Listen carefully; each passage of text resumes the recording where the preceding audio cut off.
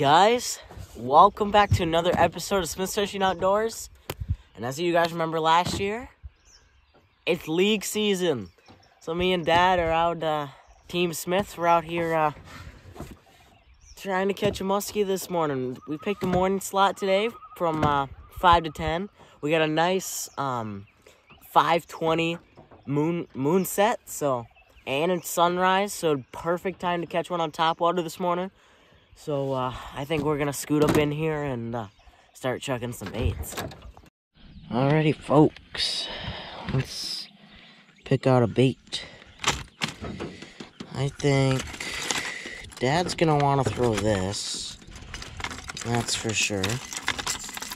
So I'll give this top rater back over there for Dad. And what I'm gonna throw, what a bait that I've had some pretty good action on out here. Caught a few fish on. Big ol' hog wobbler, black hog wobbler. So we're gonna toss this up there and take off the bucktail.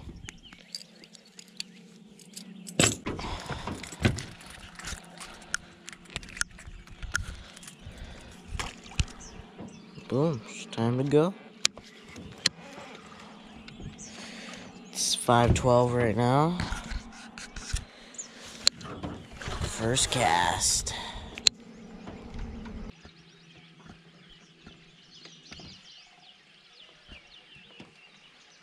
Peak major, or peak moonset right now. Moonset and sunrise.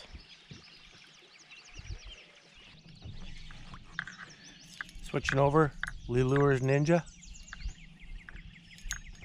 Pretty cool tail. You know, I tell you, that bucktail, that Lee Lures Ninja, crazy good. Like, I chucked it opening weekend. The vibration on that thing is incredible. I think that thing's gonna get eaten this year. And the blade kind of looks like a little ninja star, so. Got a really good kick to it. Yeah. Nice tick, nice vibration. I think it's gonna get crunched this season. I think Lee made a great bait there.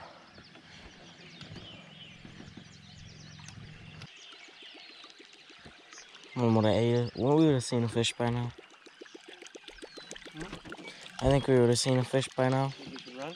Yeah. Spot change, guys. Fished about 3/4 of the spot and fished the best area of the spot that we usually catch fish on.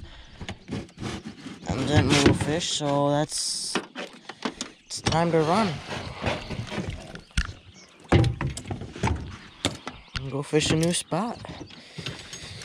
Now, what do you mean? This boat is made for speed. Actually, when you run in it, because it's so narrow, Yeah. like when you ran with Joe out in front of the landing, you look like you're doing like 35, 40 miles an hour. Yeah, because it's so flat. And you're small and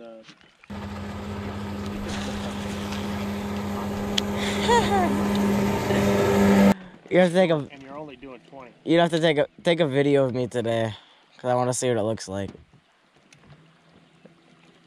That's cool. Alright guys, let's talk about the combo that I'm rocking today. At least the one that I'm throwing some top water with right now.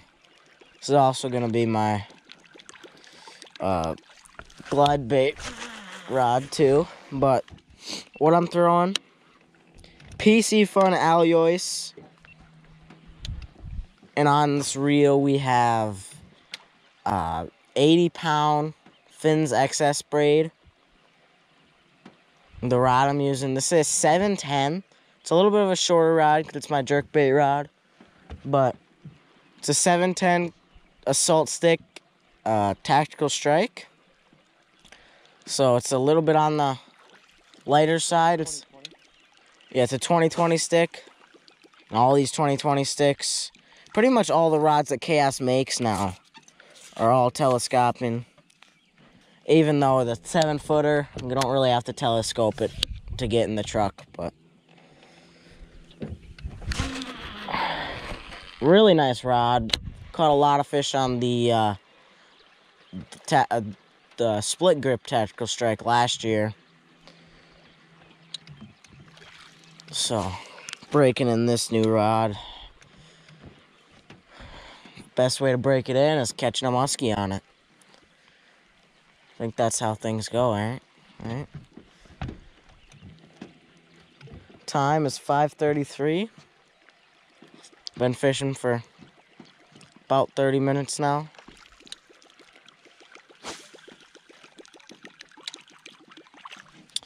Have not encountered a muskie yet.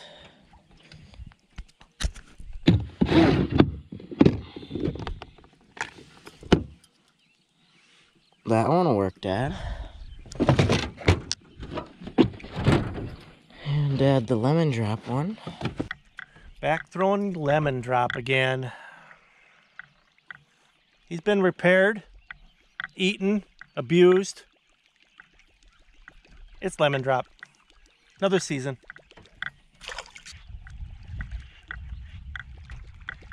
Got him.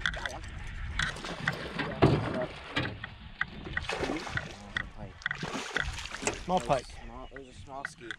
Was it? Yeah, it was a little ski. It was just a small one. Well, that was a small ski. Thought he put more holes in the lemon drop. Okay. He was like 25. Not even. 22. Really? Yeah, or maybe even, he was like a freshly stocked. There's a mosquito. It's one mosquito's trying to bite me. There's a ton of bait in this 5 foot of water. It was the right species that ate the lemon drop, just the wrong size. Way wrong size. Needs to be 34 inches. There. That one was probably not even 24 inches, so he needs like a good at least 12 inches. Give him a couple years and we'll catch him again.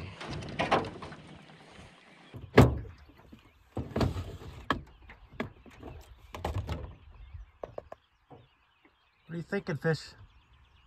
I think I'm gonna throw a little twitch bait. Some people call them crank baits, jerk baits. Minnow baits. Minnow baits, yeah. Ooh, green one. Look at that. Musky water. Yeah. One thing I like about these a lot. Hear that rattle? Bait from the Lee Lures Ninja. See that with a little ninja star blade. Got some bait 5 feet down. Got a weed line. This bait's got a really nice tick to it. And I think it's just gonna get hammered. This is a swat that I'm using. It's a nice light bucktail rod. Even light Medusas. Gosh, I forgot how to throw bucktails. It's been a while.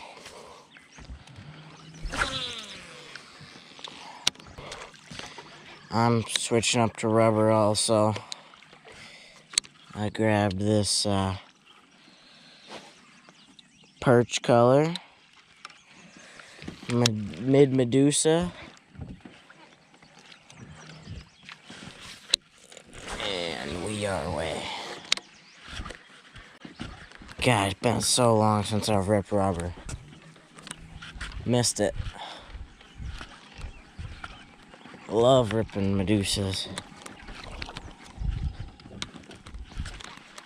I tell you what, these fast alloys are actually, like, I'm really impressed with the amount of line you can pick up, especially for ripping rubber. I just make a half a crank and I'm back up to tight line, which is really good when you're ripping rubber because you don't want to have that slack in the line and miss that bite.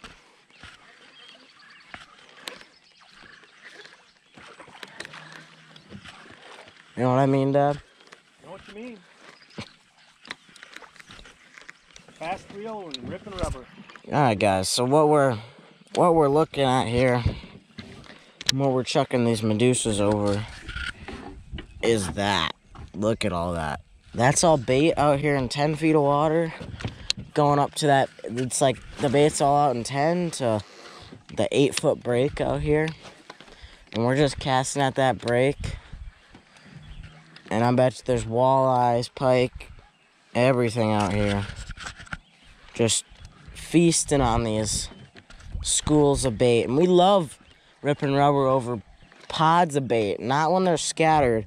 You notice how all that bait in there is all like in one big pile. That's really good. Because when they're all in one big pile, it makes a big ambush point for the fish. And they can just go up and crush it and they sit below all the bait. So when you throw a deuce over there, they see that bigger profile bait or another perch or something like that, and they just gotta go up and take a swipe at it.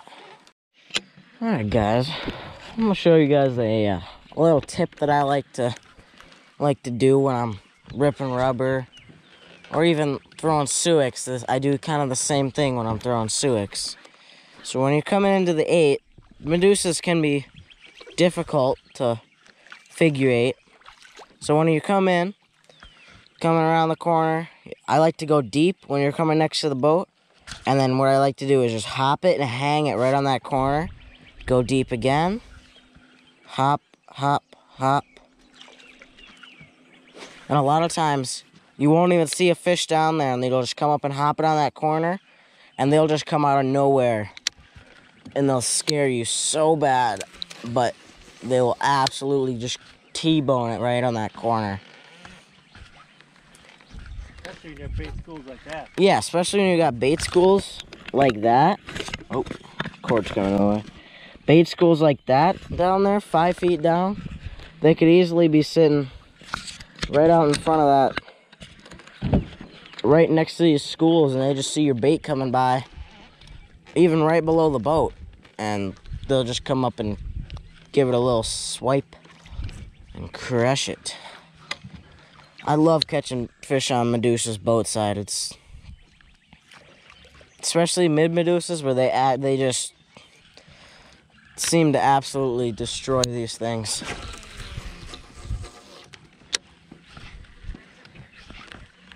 We fished some good spots, seeing a ton of bait, thinking where the bait is, gotta be fish. Well, we couldn't find any fish in those spots. Could have been the baits we were throwing, but we switched up baits in all those spots too. So we got till 10, so we got about an hour and a half, or no, 2.5 hours. Wait, I don't know about my math. Yeah, about 2.5 hours. Because it's about 7:30 right now.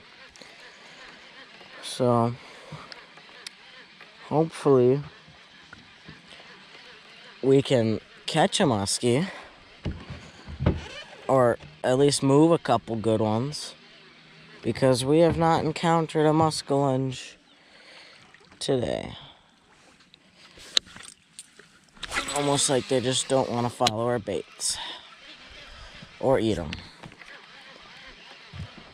Or acknowledge that they're there. Or they're just dumb and they don't even know they're there. One of those 3 things.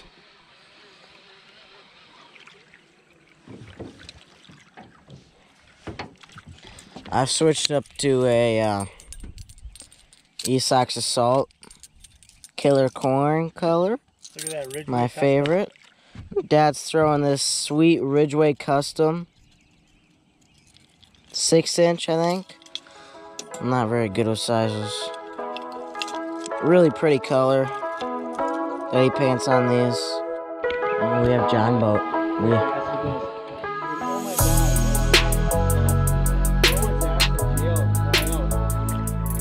Oh God, no, no, no. He just barely nipped it. Well, guys, we had our first little actual muskie action of a decent muskie. About a 30, 34, 36. I was trying to listen to what my dad was saying, and I wasn't paying attention. I came into the L turn like this, and he just came up and opened his mouth around it, and I felt it, looked away, and I pulled away from him instead of pulling it back into him. Because we're still a bit rusty this season. We've yet to get one.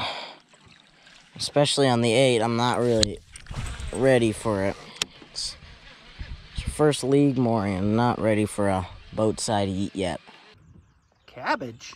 Cabbage, Fisher? Yeah, I snagged that.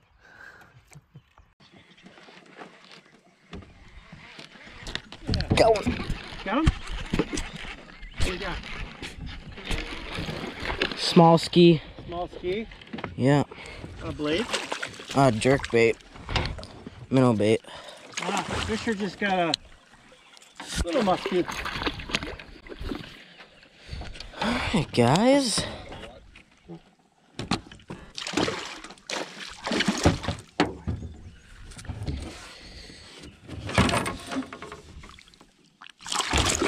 Oh, yeah.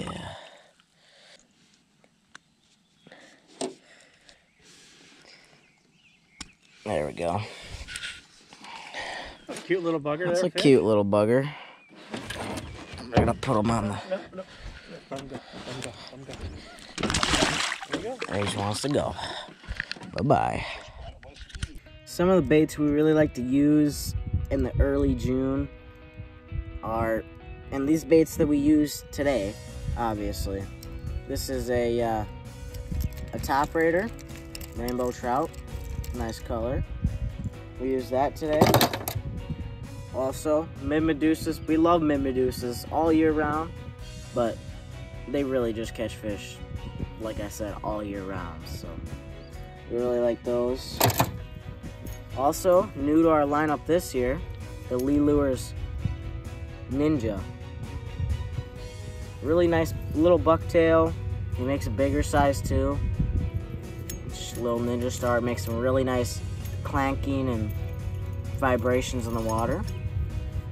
And then what I messed up on that one muskie on is one of my favorite bucktails, Esox Assault Killer Corn. You can never go wrong with Killer Corn. As you can see, this one's been beat up quite a bit. And they're all just, this is a 8/8, and they're all just good baits we like to throw this time of year. Obviously, you throw gliders, other different baits, dive and rise, but those are just the baits that, some of the baits that we threw today, and yeah, that's kind of was our game plan. Caught one little muskie, about a 23 incher or so. Had one nice, decent sized muskie, about a 30, 36 probably. Come up and try to eat my bucktail. I made a mistake, but what can you do? Dad lost another small muskie. I mean, it's that time of year. It's the start of June. There's bluegill spawning, bass are spawning. The muskies have so much food. Why would they need to come eat our baits? But all we can do is try, and that was our attempt at our first league night. So yeah, I hope you guys enjoyed this episode of Smith Fishing Outdoors, and comment any other video ideas, like bait ideas, like what do you want us to talk about. Comment that down below, and we'll make sure to hit that like, subscribe button, and we'll see you on the next adventure.